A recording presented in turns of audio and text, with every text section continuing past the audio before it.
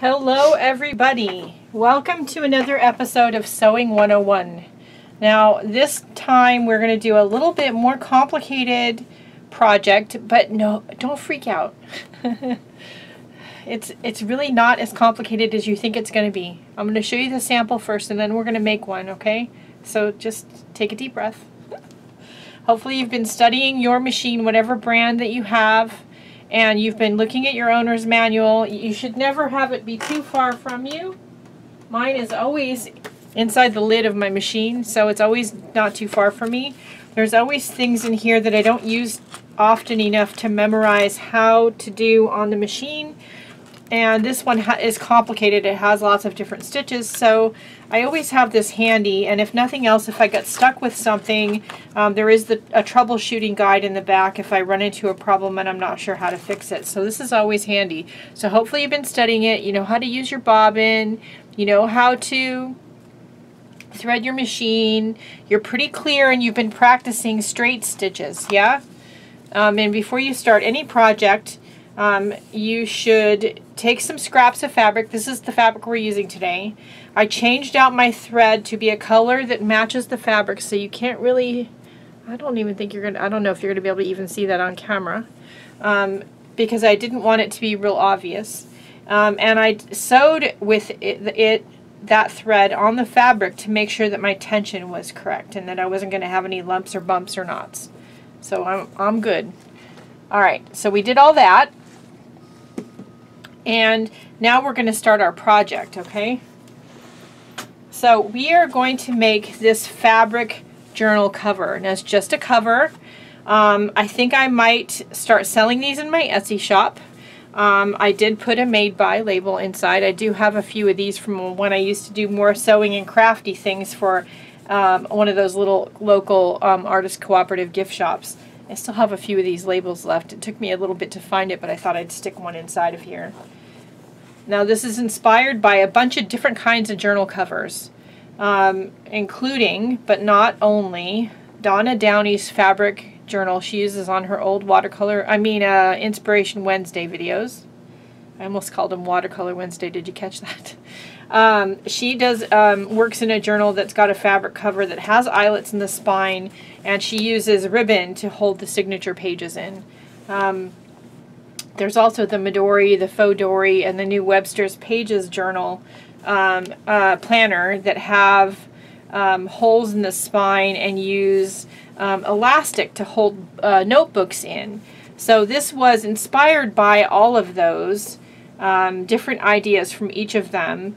I like the idea of having it be a fabric cover, and as you can tell, though it's kind of thick, and I'll show you the secret behind that.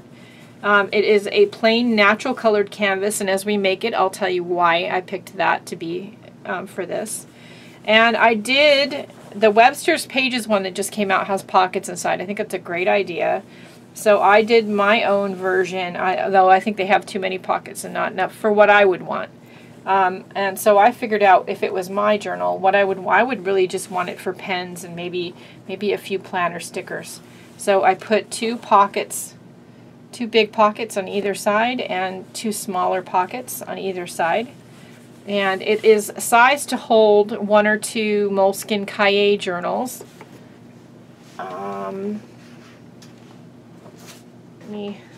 This is one that's similar that has been put out by Michael's Arts and Crafts. And this is my Messy Sketch Journal. Now this book has 3 of them in it. And you can get 3 in this one, but it's a little tight. But 2 fits very comfortably. There's about a ½ inch all the way around, which I like. You can get 3 in here.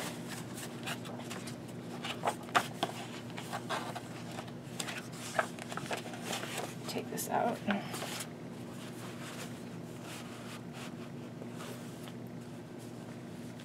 And it still's okay. It still's okay. You can get 3, so that's 3 Cahier journals in here.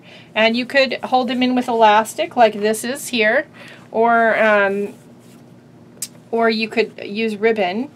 And like this one, you would thread the elastic or ribbon through the top and bottom holes. The center hole is for a piece of elastic loop to hold your journal closed.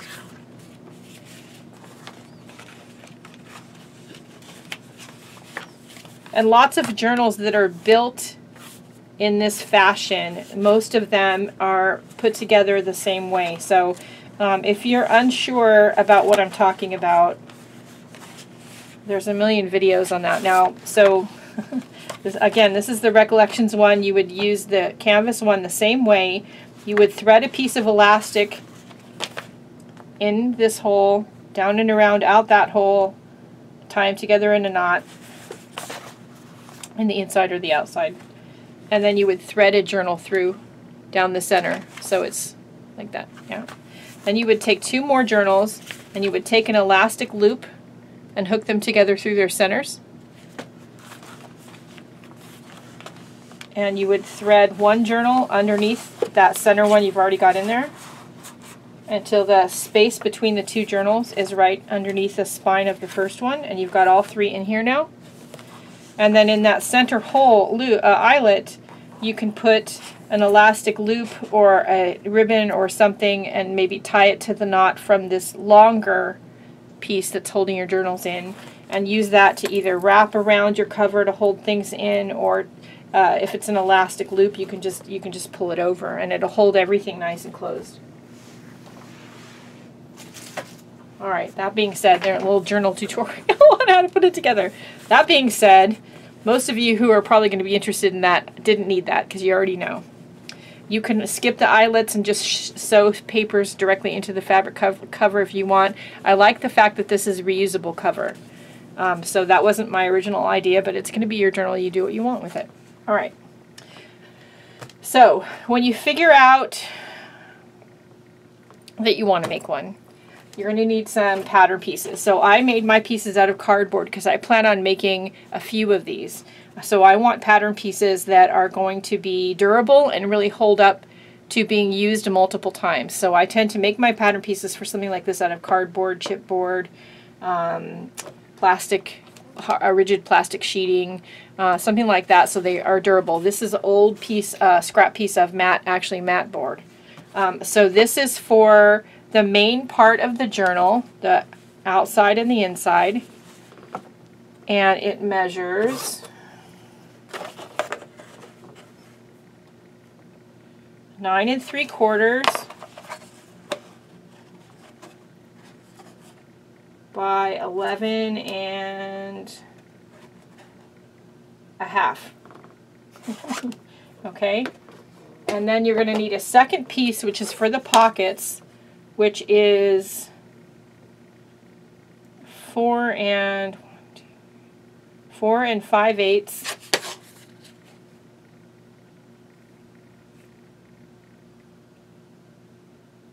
by the same height as this one. Oh, it's a little bit longer. Huh. So 9 1/2. This is actually 9 5/8. And this is actually too long. It's like an 1/8 of an inch, 1/16 of an inch too long. But anyway, you get the idea. So it should be the same length as this bigger square, but it's only 4 5/8 inches wide. Okay. You're going to need to cut 2 pieces of fabric that are the size of the big square. And then you're going to need to take your little rectangle. Don't be too compulsive about the measurements as long as it's close. Bigger is better than smaller. Now trace it onto your canvas. Again, this is natural colored canvas. You can use duck cloth, which is found in the outdoor department of your local fabric store. You can use canvas, of course. I found this at Hobby Lobby, so it's not hard to find. You can get it in solid colors. You can get it in prints. And there's a reason that I chose the natural color, which we'll talk about as we start putting this together. So I have one that I traced here that's the size of this, and then this is just the scrap that's left over. So I'm going to go ahead and bring that line over, and I'm going to cut both of these off.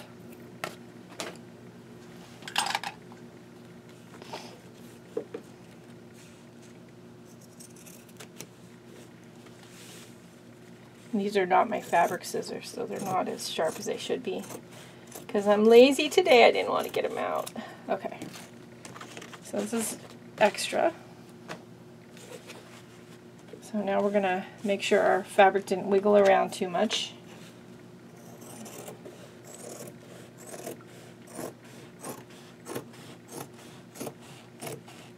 Okay. So this extra piece, which is not quite as wide and not as square, is going to be what we make our extra pockets out of. Okay, so we need that. Then you're going to need, where did I put it? Oh, here. This stuff.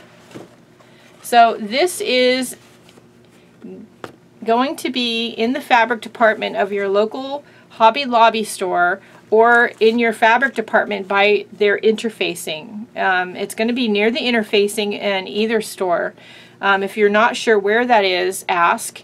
It should all be in the same place. It's usually somewhere near the cutting table, but not always. This is extra firm, super thick interfacing. It's used for doing like fabric sculptures, like bowls and things like that. It's really super, super stiff, but washable, and that's important. You could, of course, do this a little differently, and you could sew almost all of your layers together and leave one end open and then slide in some cardboard or something. This is a little better because it's flexible, and you have a really nice thick flexible cover, and if it gets wet it's not a big deal because you can or dirty, you can toss the whole thing in the washing machine. So we need a piece cut off of here that's out of our big square.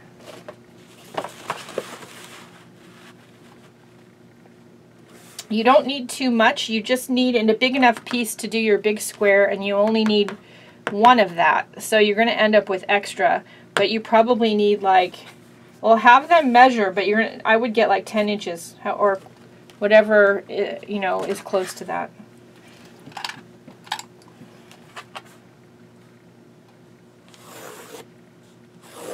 So again, I'm going to trace with my pencil.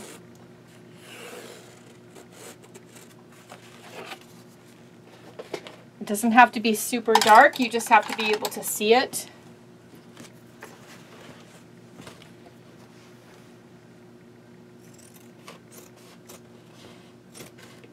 And these are my paper scissors. These are my Maped Helix scissors, and they're not really intended for fabric, but they actually work pretty well. Every now and then they don't want to cut if there's too much bulk, but they're actually doing pretty well. I'm pretty impressed. Okay, so you need that. The rest of this can go back in my closet. Okay. We don't need these yet. But you will need them. I know it's a hammer, I know. Okay, so before we assemble the outside, we want to do the pockets. Now, just like the other pocket, I'm going to stick a label in here.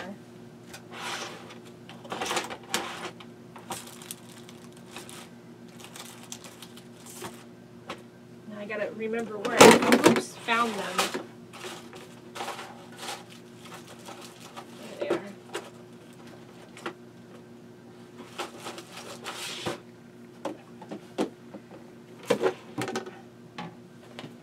Different label. Alright, that'll work. Alright, so the first thing I do on these pockets, and you want to make sure that you do one right one and one left one, is, and we're not going to hem anything, we're not going to turn anything out right side out. We're going to let the fabric fray as it will.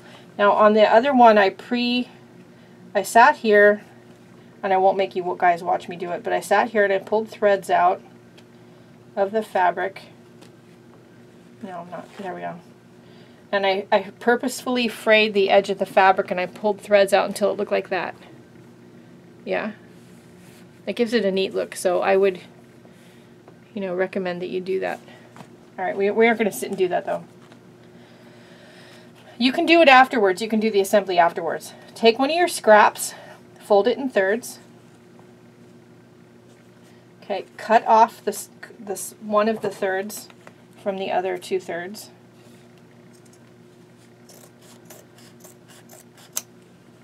Okay, and then you got your two pockets. Do that again. And you can, of course, this is your journal, so you can make your pockets however you want. I like the idea of having a longer pocket for pens and pencils and a shorter pocket for like stickers and planner, sticky notes and that kind of thing. All right, so now I'm going to take my pockets, my little pockets and my two big pockets, and I'm going to take what would normally be hemmed, the top edge of these two short pockets, and I'm going to stitch across them.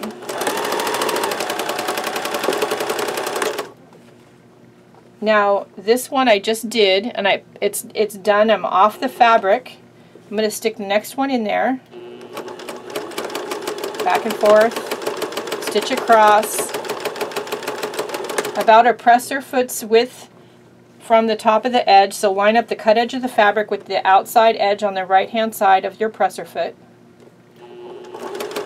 Back and forth, stitch across, back and forth, back and forth, stitch across, back and forth, and then we're going to sew down the long edge on these two big pieces.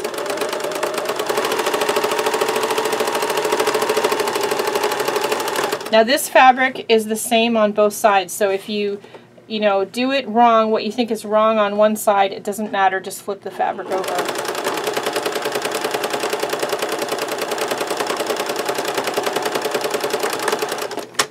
Okay, now we have this chain of pockets. So just clip the thread in between.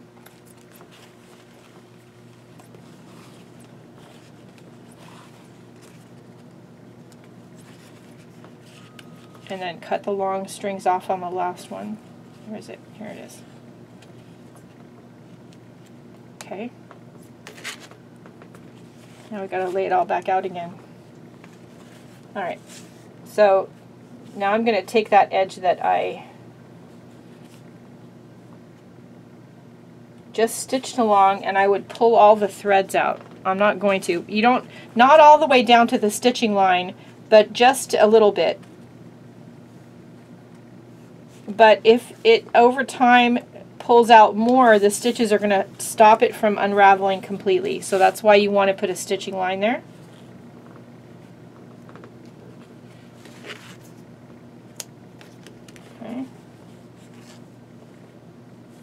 I am going to pull, as I'm doing this and I'm seeing threads sticking out, I'm going to pull them, I'm going to trim them. I'm going to let it unravel how it wants to.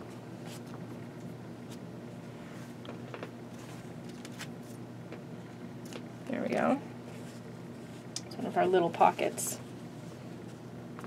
And here's our other little pocket. Now on the pocket that's going to be, the little pocket that's going to be inside your front cover is where you want to put your label if you're going to put a label. So I'm going to put it here. I'm going to just eyeball it. I'm going to center it. And I'm going to stitch all the way around the edge of the label, making sure to go back and forth at the beginning and the end. Stopping with the needle down when I lift up the presser foot to turn the corner.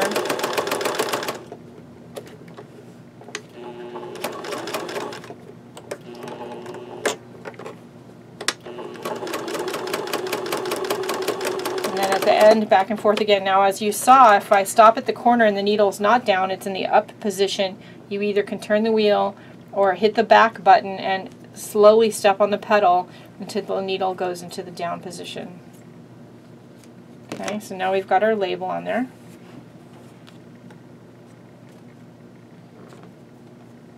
Now we're going to sew our little pocket to our big pocket.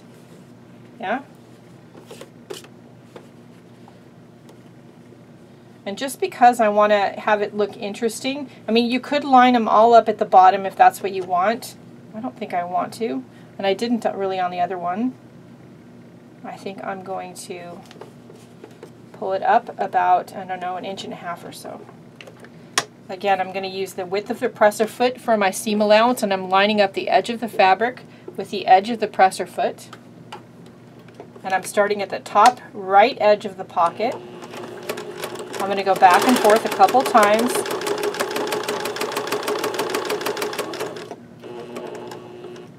I'm going to stop with the needle down and lift up the presser foot and turn the corner.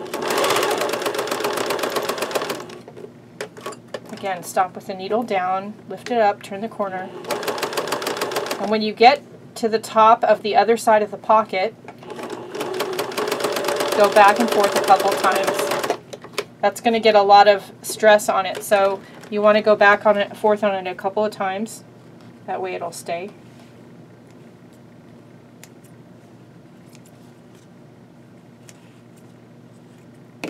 Okay.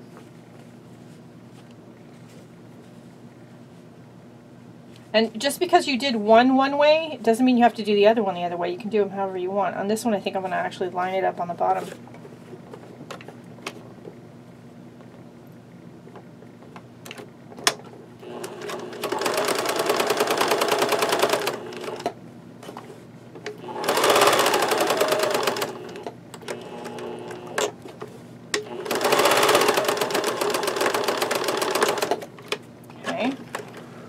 Done.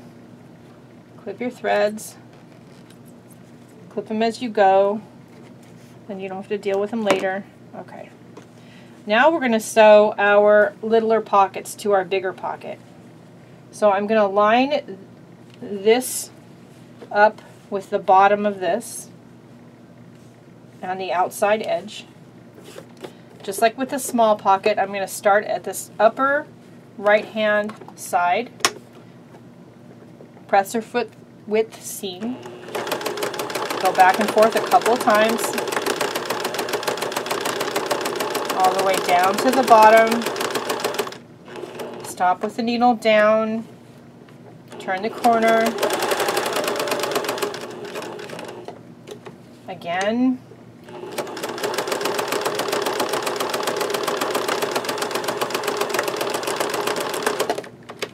Okay. Trim your threads.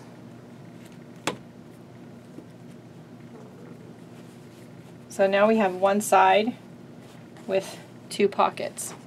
Alright, so we're going to set that one aside and we're going to do the other one.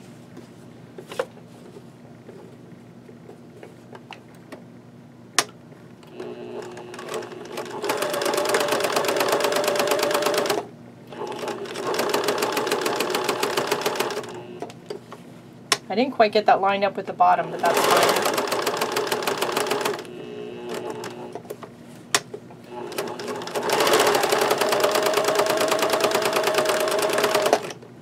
Okay. Clip the threads.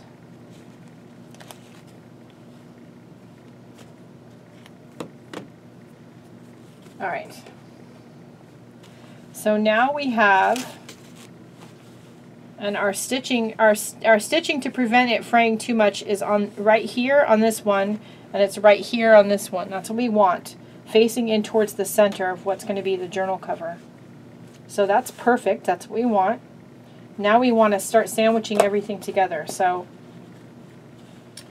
I'm going to take one piece of the canvas that's going to be the outside cover, and there's some pencil lines on there, but it's not going to show when all is said and done. I'm going to sandwich. I'm going to put, since there's pencil lines on here, I want that to face on the inside so it doesn't show on the outside. So this is going to be the right side. So facing the wrong side of the fabric, I'm going to put this piece of thick interfacing. Then I'm going to put this other piece of canvas. Then I'm going to put our two pockets.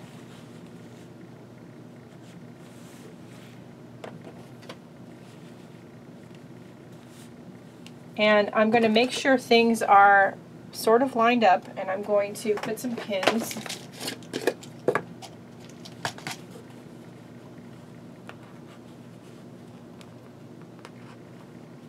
Again, we're going to let the edges fray and ravel, so if things are off by a little fraction, it's not going to show, because when you start getting them frayed and raveled, it's not, I mean, this one's not perfect. But I love the way it looks. so don't worry about it. I'm going to line up my upper corners as much as I can. And stick a pin.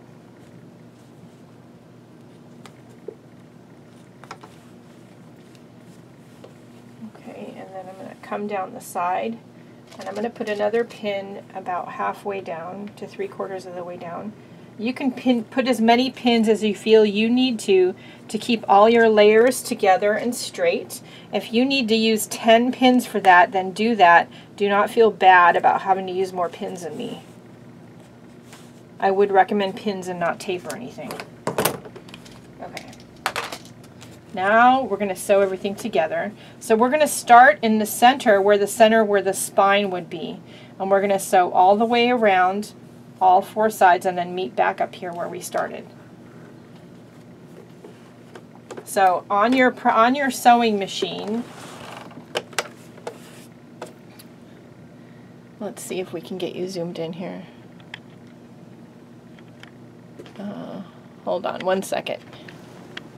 Okay, had to plug the camera in. We were running out of juice. Okay, so let me see if I can still zoom you in.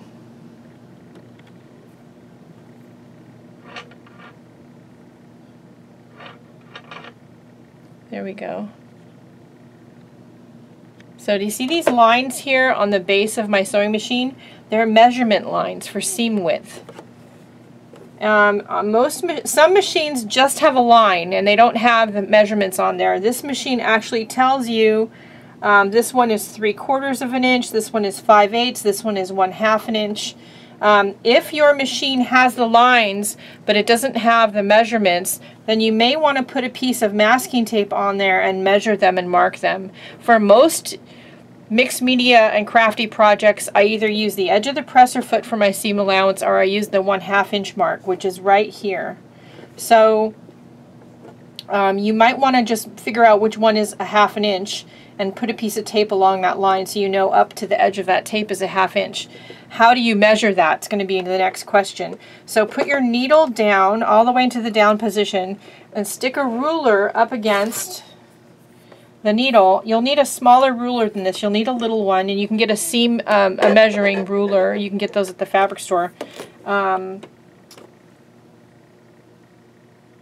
used to have a lot of optical rulers around here because I was an optician, but measure from the needle out to the line that's 1/2 an inch. So that's the easiest way, I know. Alright, so now we're going to do some sewing. I'm going to leave you zoomed in for a minute. And I'm going to start here. I'm going to try to, as much as I can, stay on the 1/2 an inch mark. Again,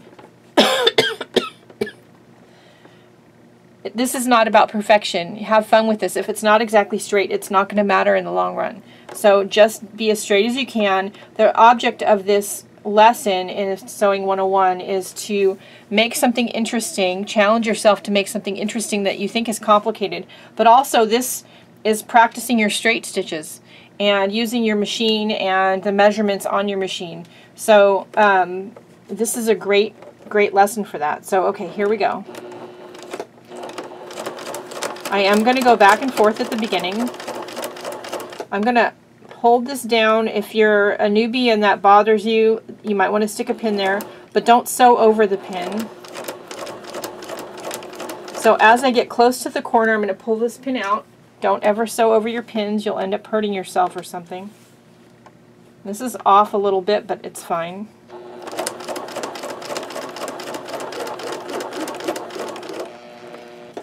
So one of the reasons you use, I use a larger seam allowance is because sometimes I'm off a little bit. And today's one of those days. I could tell you stories about today. It's just not been a great day. Alright. Just make sure you're pulling on your fabric and that you're not sewing in any wrinkles or puckers. Let's see. So stop with the down position. Turn the corner. Okay.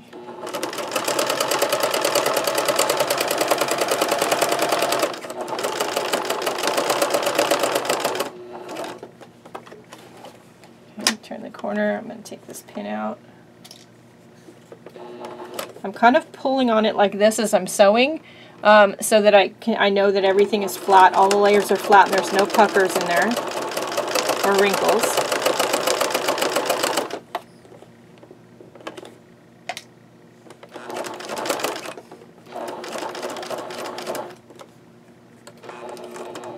Okay, last turn. We're going to pull the starting threads up so we don't sew them into a knot.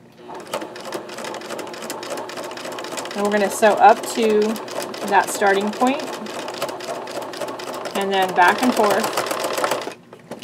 Okay, and then clip all those threads off. The front two and the back two. Okay.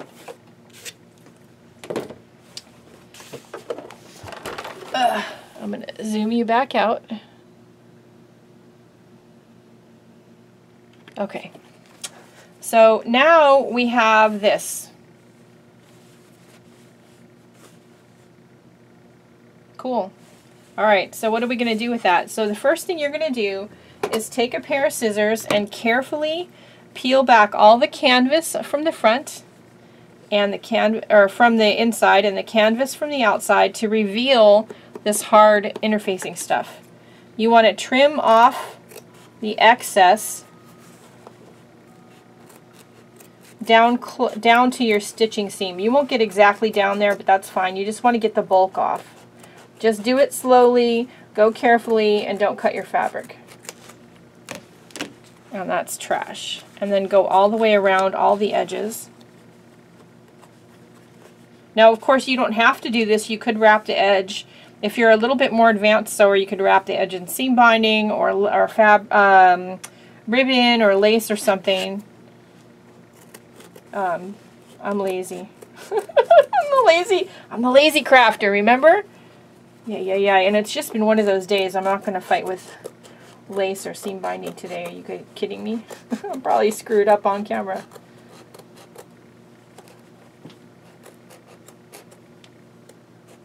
Okay. And as I'm working with this, you know, some of the threads are popping off. At some point, enough of it will be unraveled that it won't do that anymore. But while it's new and fresh, things are unraveling, and that's okay because that's what I want it to do. I want it to unravel. So as it does that, I'm just going to yank stuff off because I want that. All right, there's some threads right there. I missed one.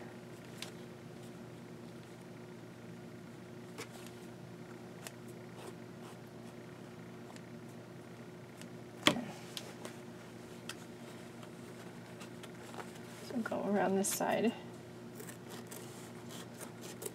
Now you could definitely make this out of any fabric. You want to have it be something that's thick and stiff enough to protect your journals and to really hold up to some wear and tear. But there's some great outdoor fabrics out there that you can get. You can use scraps of something that you have. You could do an old pair of blue jeans, and I have an idea for that, and if you guys would like to see this out of an old pair of blue jeans and how to do that, because there is a right way and a wrong way to do it out of the old jeans without breaking your sewing machine. If that's something you guys would be interested in doing, let me know.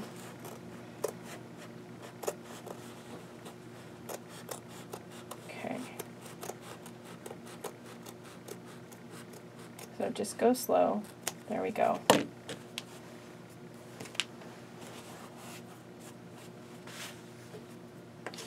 Oh, this is trash.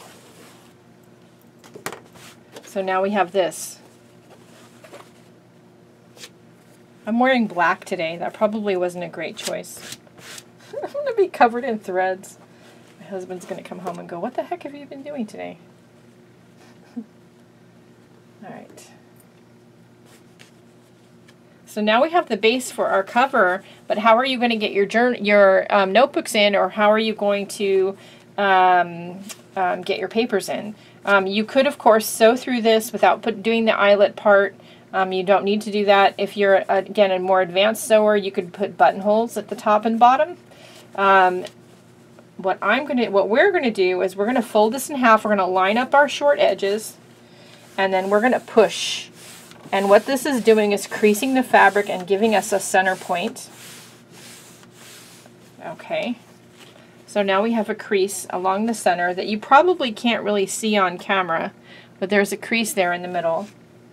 I'm going to take my pencil and my ruler, and 3/4 of an inch from the top, I'm going to put a little pencil mark. 3/4 of an inch from the bottom, I'm going to put a little pencil mark. And about halfway between these two pencil marks, which is about 4 1/8, we're going to put a pencil mark. Okay. Put the ruler away, put the pencil away, and we're going to crease it again, just to make sure we've got a good crease. And we're going to put eyelets in here, and eyelets aren't hard, but poking the hole can be hard. I'm going to bust out my Crop-A-Dile. If you don't have this, then your only alternative is to use a tiny pair of scissors to cut a hole. But I'm going to use my Crop-A-Dile to punch the holes, and I'm going to line up my pencil mark with the center of where I want to punch the hole, and then I'm going to move this to the right or left until it's lined up with that center fold. And I'm going to punch.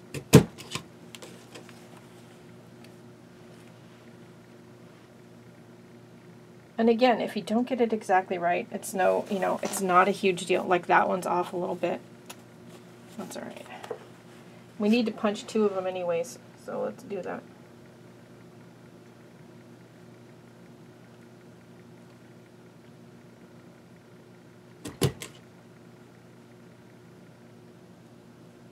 So you need to do it for the eyelet size that I'm going to use. I need to do them in clusters of 3 holes. Otherwise the hole is not big enough. And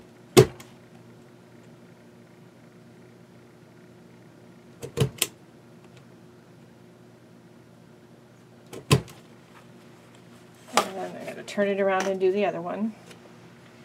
We're just taking out the bulk of the fabric, right where the eyelet's going to be.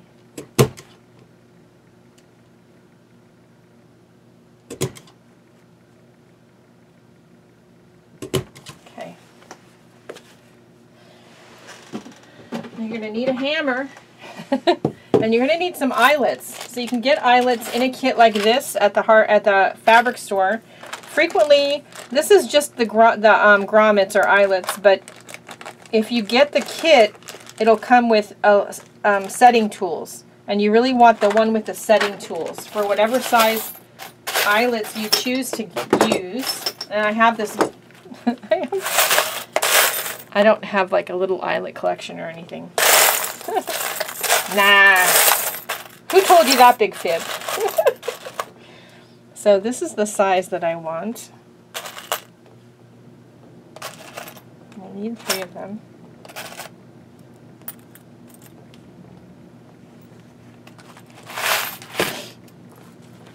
Okay, so when your eyelets will come with 2 pieces. One is longer in the center than the other one. The longer one, push through your holes from the outside. Put this black piece so that that eyelet is centered in there. Let's see, that's the wrong black one. Wait. It's like, why is that one not fitting? Because it's the wrong one. This one, I need the littler one. Oh yeah, that's better. So it's going to be cradled in this depression here.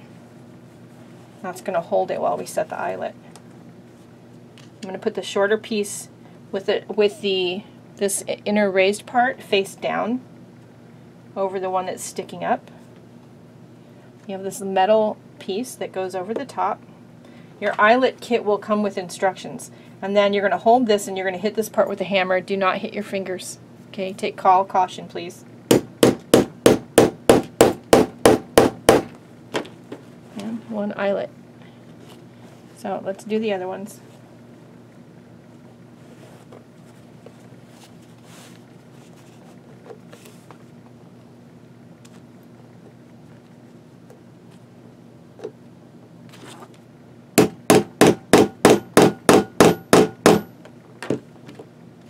more.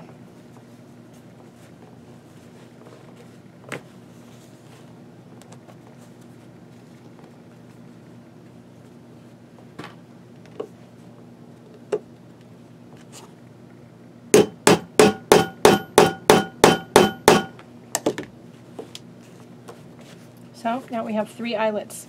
They're not exactly straight. That top one's a little bit off center, but oops. But anyway, it's all good.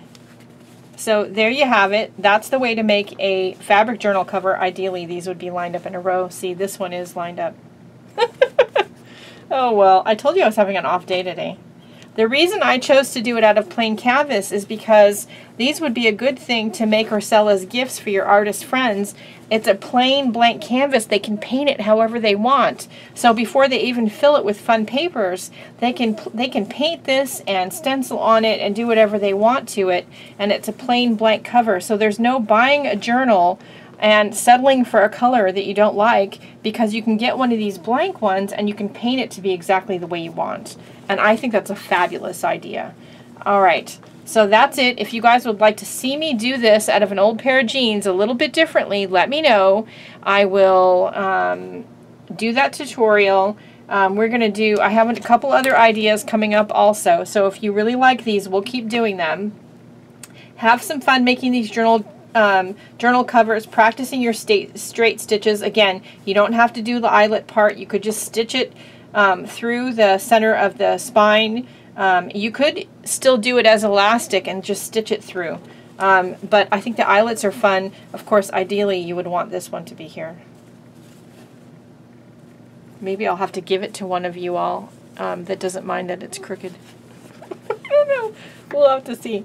All right, that's it for today. Don't forget to go out and have a great day. Do something nice for yourself because you deserve it. Practice your sewing, practice your straight stitches, and don't let eyelets scare you. All right, that's it for right now. I'll see you all later. Bye.